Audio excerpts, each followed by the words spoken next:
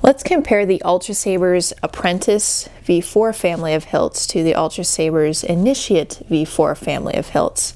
And these hilts are very similar in a lot of ways. So they have the same dimensions to them. They're all 1.45 inches in diameter, and they are also all 9.875 inches long, so no size difference there.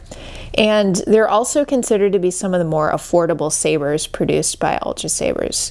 So they're some of the cheapest hilts they have, and all of them are relatively commonly received as grab bag sabers and mystery box sabers as well. So if you purchase an Initiate saber or an Apprentice saber, these types of hilts will come with a 24-inch blade, which is a bit shorter than the standard 32 or 36-inch blade. And if you do want to upgrade to that longer blade, that's going to cost an extra $10 to upgrade to 32 inches or 36 inches. Now, if you do receive any of these hilts as a grab bag saber or mystery box saber, they will come standard with a full-size blade. So that is one of the differences if you receive these as a grab bag saber or mystery box saber versus if you just purchase these on your own through the website. Okay, so all of these come in 4 styles. So you have, for Apprentice or Initiate, the kind of standard solids kind of metallic style, and then you have the LE version, which will have these gold accent marks. If it were Initiate LE, the accent marks would be in these grooves and these upper grooves as well. And then you have the dark version, so this is Dark Apprentice V4, and then you have Dark Apprentice LE V4, which would have some silver accent marks here and at the top. And same thing with Initiate, you would have a solid black hilt for Dark Initiate, and a solid black hilt with a few metallic elements for the Dark Apprentice LE V4.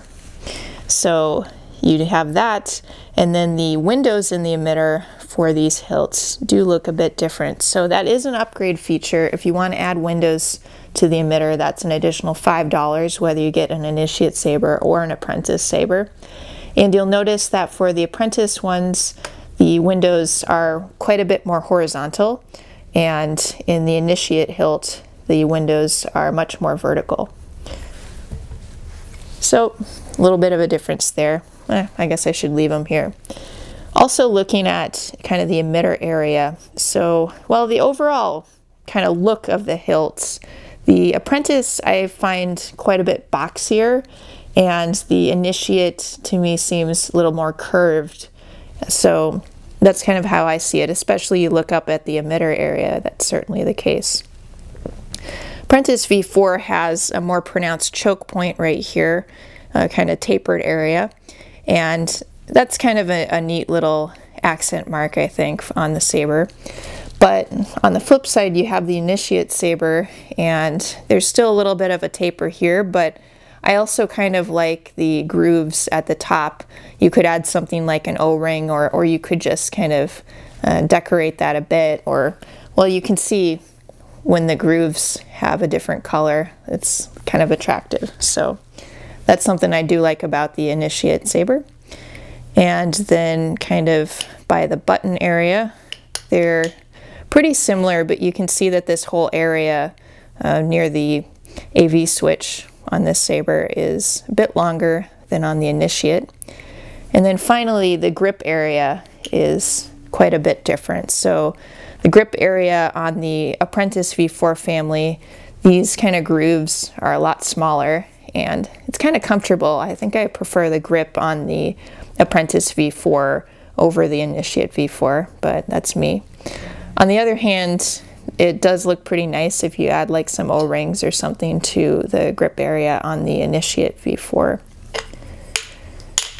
And you can see that the grip area on these sabers, there's a lot more, it's kind of a longer grip area on the Apprentice V4 versus the Initiate V4. I guess, unless you count maybe this part of it, but if you're looking at the middle part, this part's just, you know, a little bit shorter.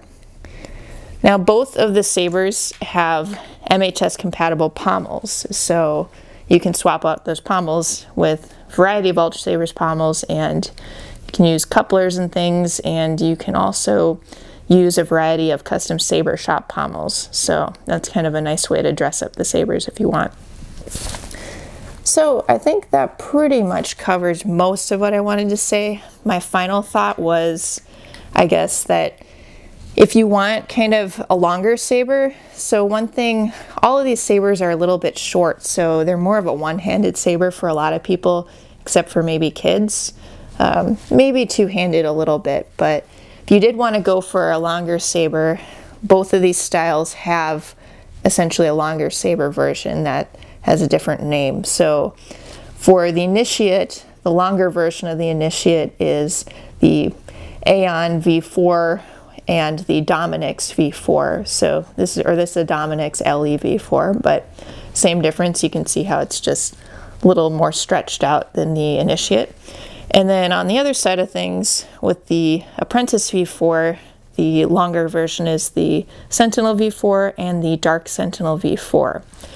And yeah, if you want a longer saber, you may as well go for that. Also, if you were thinking about adding the longer blade to these guys, well, that puts the price of the Apprentice V4 and Initiate V4 pretty much on par with the price of these longer sabers. So if you're kind of teetering which saber you want and you'd maybe prefer that longer saber, it could be about the same price.